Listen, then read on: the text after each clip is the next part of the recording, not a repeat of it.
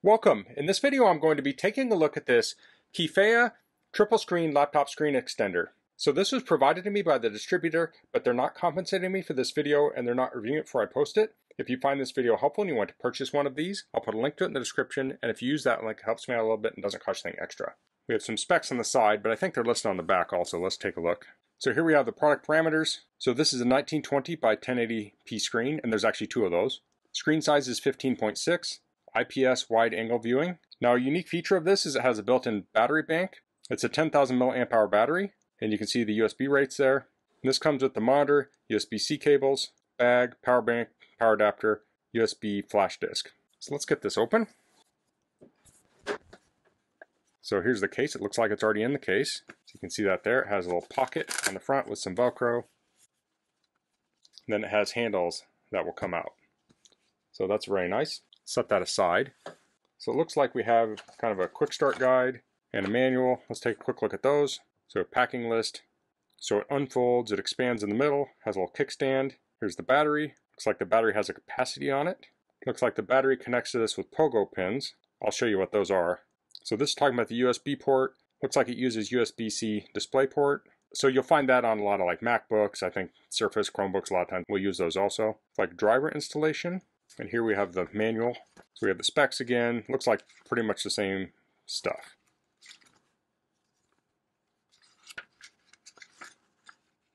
Looks like it gets a little bit more into the software with that. Okay, so here are the cables. We have a right angle USB-C cable, USB-C power adapter, and output on that is 5 volts at 3 amps, 9 volts at 2.22 amps, or 12 volts at 1.67 amps. And that says it's a PD fast charger. Here's the power bank itself, and these are those pogo pins. We have power, Type-C, and USB-A. So here it says double click the button to, looks like, turn off the pogo pin connection. And there's plastic here. Let me pull that off.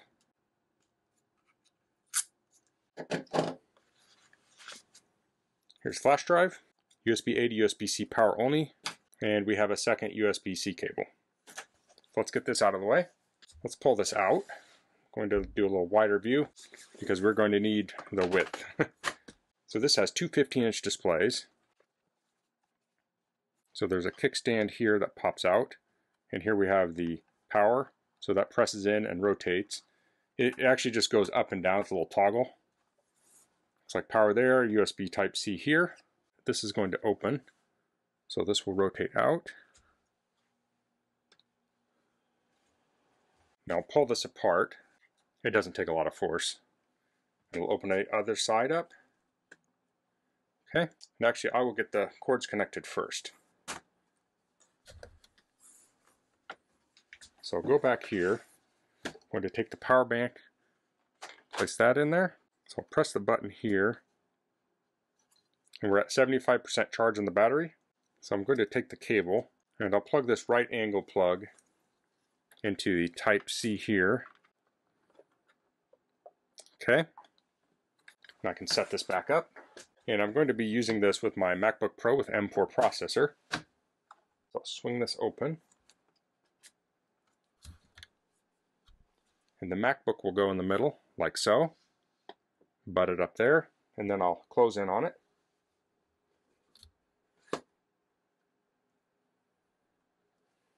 So it's a little bit wider than my screen here. You can see there's maybe another inch on the side. So if you had a wider laptop, that would close in on it all the way. So now I can come in here and I can plug this into my computer. Although it wants the software installed first, so I need to do that. So there are some covers here. I'll pull those off.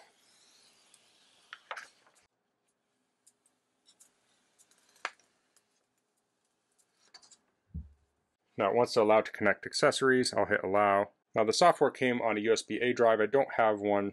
So to hook it up to this, I'll need an adapter, but I'm just going to copy it to my network and then get it on this computer. Okay, so I just airdropped the software to this computer. I'll drag it into application folder. Now I can open it up. It's asking if I want to open it. I'll say OK. Would I like to auto update?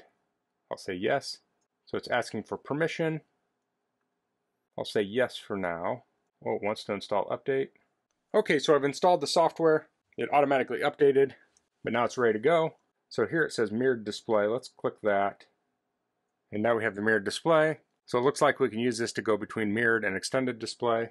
Let's see what this is set up as. So if I go to the left, it goes. Doesn't seem to be going to the left. Let me go into my display settings. And I'll go to arrange. So here I have the two extended displays, and they're showing as my screen and the two extended displays. So I'll move my screen in the middle, or I'll move one of these to the outside. Let's see if I can. There we go. See if that was right.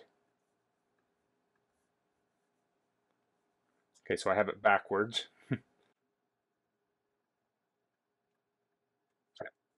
Okay, so now I have it set up with all three screens. Let's zoom that out, and here we can see all three. Now the nice thing about this, with that battery pack, it's going to be powering the displays, so it's not going to suck down the battery on my computer. So these can be flattened all the way out. Now I do have some glare on here on camera, but in person they look fine. So with a setup like this, you can have different things on each screen, or you can span something across all three screens. So I can open up VS Code.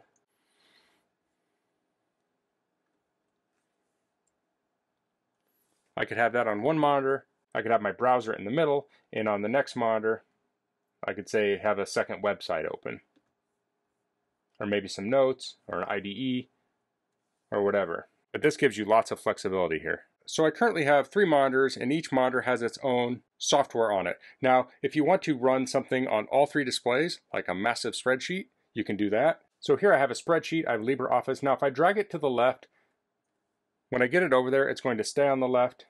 If I click on it, it's not going to show here because each display is its own space.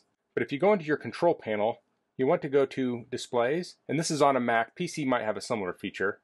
But I'm going to go to Desktop and Dock, and then scroll all the way down.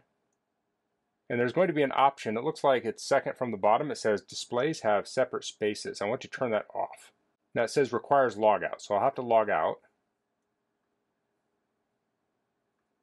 So I've logged out and I've logged back in. Now if I drag this to the left, you're going to see it's on both displays now. So I can go here, I'll double tap that menu bar, it's full screen here. Now I can drag the right side of this, and I'll drag it across all 3.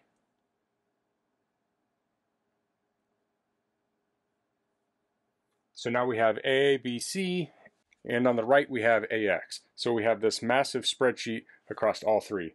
And of course, if I scroll down on here, it's kind of hard to see, this is blank, but it can go through the rows, you can go across.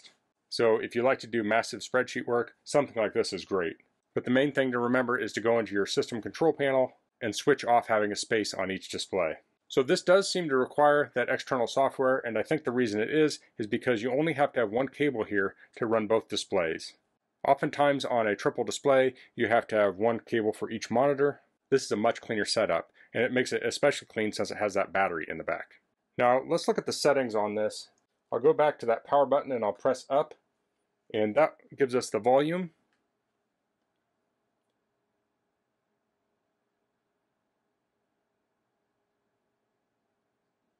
I'll press down and we have the brightness. So that little toggle, if you want to do the volume, you press up first and then you press up or down to adjust the volume. Now I don't know if the speakers are set up to go through this yet, but to do that you want to go into your control panel. We'll go to sound, and then your sound output you want to change to, it looks like SMI USB audio. So let me get something up here to play. So it sounds like the audio is coming out of the speaker on the monitor.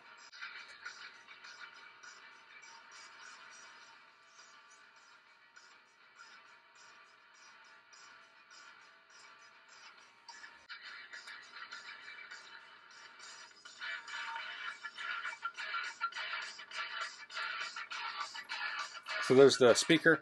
So the volume's not super loud on there, but it does have speakers on it.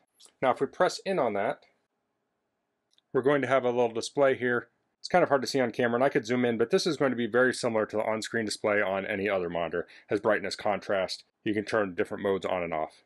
And I also adjusted the brightness here, so now this is at full brightness. Let me look and see what the battery says. So the battery is currently at 72%. So if we're done, we can just unplug this, Close our laptop, move that out of the way, and I'll come over here and I'll move this screen in.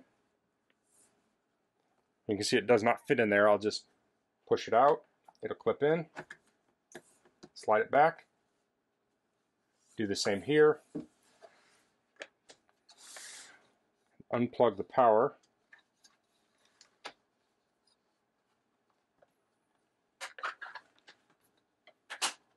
fold that down, and I can put this in the case. I'll take the battery off, and that just magnets on the back there. And then we can place the battery and the cord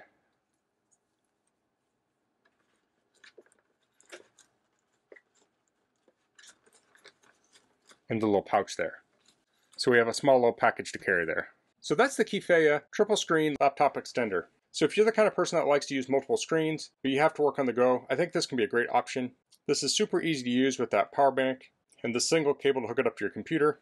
This would be great for people working with large spreadsheets or developers where you want to have multiple screens open. And if you've ever used multiple screens on a desktop computer or a traditional multiple screen, this is going to work the same way once you get that software installed. But as far as I know, you install that software so you can use that single cable, which makes it really easy to set up. And I had the most basic setup here with the battery and the single cable. Now you might want a second cable then to charge your laptop too. So that's all I'm going to cover in this video. If you have any questions, please leave them in the comments. If you like this video, please click like. If you haven't subscribed to my channel, I'd appreciate if you could do that. And thanks for watching. Until next time, goodbye.